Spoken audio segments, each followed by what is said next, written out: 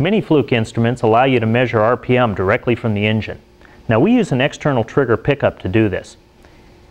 It's sensitive to the direction that you place it on, and it has a spark plug printed on one side. Now on conventional ignition systems, that should face a spark plug. Now on DIS, you may have to turn it around to get that reading. We'll clamp it on the wire.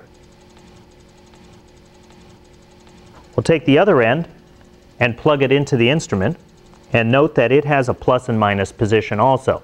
Plugs into the volts, ohms, diode function, and also the common jack. We'll turn the meter to volt DC, and we'll select RPM. Then we'll start the car. There you go, there's the reading. Now, in some vehicles, because of steel core wires that are unshielded, might be extra noisy. You may have to change the trigger level. To do that, simply go up to the range and push it one time. You'll note that our 4 changed to a 40.